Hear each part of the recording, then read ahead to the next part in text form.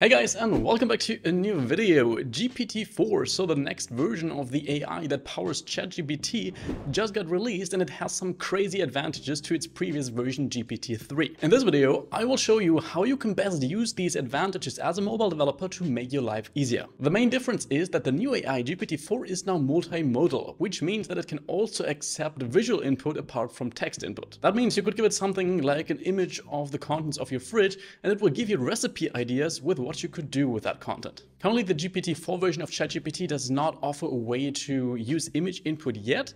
That is only available via the developer API, where you need to join a waiting list and then just hope for the best. However, I assume that this will soon come for the public as well, so it makes sense to learn now what you can then do with it. And right now, we can still use its full potential with text input. And before I get started with 4 use cases that will help you to massively save time as a mobile developer, you have to know about one main limitation of GPT. And that is that it was trained on an older dataset, a dataset from 2021. So that means it can't know topics that came after 2021. Especially for the quickly changing mobile world, it's very crucial to understand that, because it will not give you good answers for questions about the latest libraries or frameworks like Jetpack Compose. And at the time I record this video, you can actually only get access to ChatGPT powered by GPT-4 if you purchase their paid plan. So let's find out how we as mobile developers can save dozens of hours of time.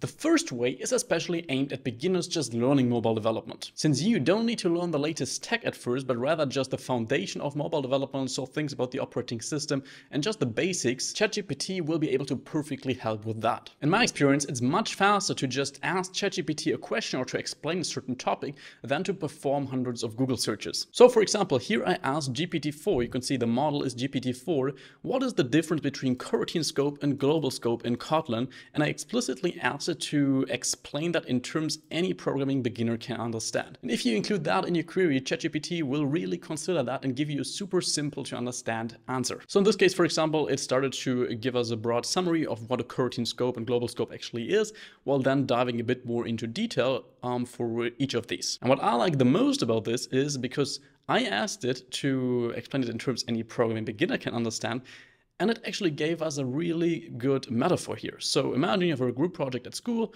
Coroutine scope is like the group itself. When the project is over, all tasks assigned to the group members are considered completed or cancelled. And that is exactly what a coroutine scope is in Kotlin, or at least how it works. Then it explains something about global scope, while then using the same school project analogy, where it says it's like assigning a task to a single student who is not part of a specific group. And that student will continue working on the task independently, even if other groups finish their projects. And that is exactly what global scope is. That is a coroutine scope that is not cancelled at a specific time, since it just lives as long as your application does. While with coroutine scope, with the first version, you can control its lifecycle, so you can control when the tasks of your group members are actually finished. And I think this explanation ChatGPT gave us here is much better than what we know from most blogs or so. So definitely don't ignore this if you're learning some kind of programming topic, to just ask ChatGPT to easily explain a certain concept. So let's get to way number 2, how you can save a lot of time using GPT-4 and its capabilities. Once the option to pass images to it is available to you,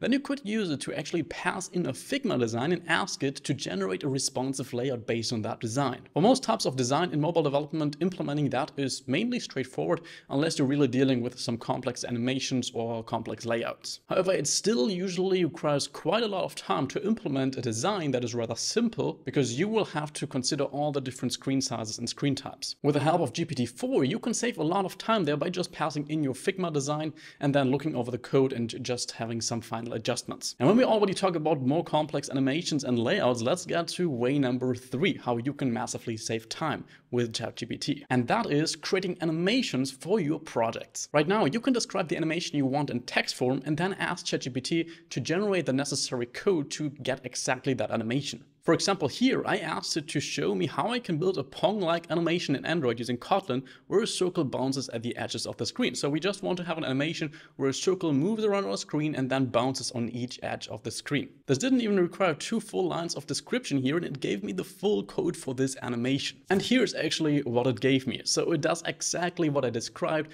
I only needed to adjust one single variable name, which resulted in a conflict. And this is really an animation where I would also first of all need to sit down and think about, okay, okay, how do I best implement this in Android? But with the help of ChatGPT and GPT-4, I did not even need to think about how to implement that because it gave me the full code. And once you're able to provide images and videos as inputs, then you might also be able to actually give it an input in form of a GIF or a video that shows an animation, and then based on that you can ask it to recreate that in code. And coming to the last point, point 4, I'd like to give you something that is not directly related to mobile development, but can be perfectly used for that. So as I said, GPT-4 currently has its issues with up-to-date content, which mobile development heavily consists of. But what it is insanely good at is at creating simple scripts using something that doesn't really get outdated. For example, Shell or Python scripts. So if there's anything for mobile development you think you could automate with a simple script, but you're just too lazy to write it, let GPT do it. For example, here I describe that I'm an Android developer who often has the problem that my project folder becomes too messy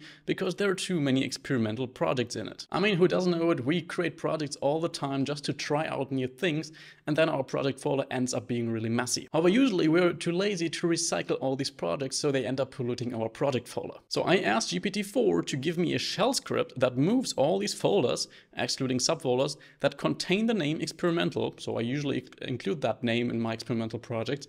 And I asked it to move these into a separate experimental folder. And as you can see, it gave me a perfectly working shell script which does exactly that. You can also easily adjust that and adjust the name here. And it also told me how to use that. So it also told me that I actually need to give it permission to execute. And then finally, how I'm supposed to run it. And I tried it out. It works perfectly fine. And this is really where I see a big potential in ChatGPT right now, because you really don't need to be a developer or know shell scripting at all to be able to generate such scripts. And during our work days, we very often have very repetitive tasks which we still need to do manually, because there is some kind of pattern we would only be able to implement in code, which we're too lazy to do or which we just don't know how to do.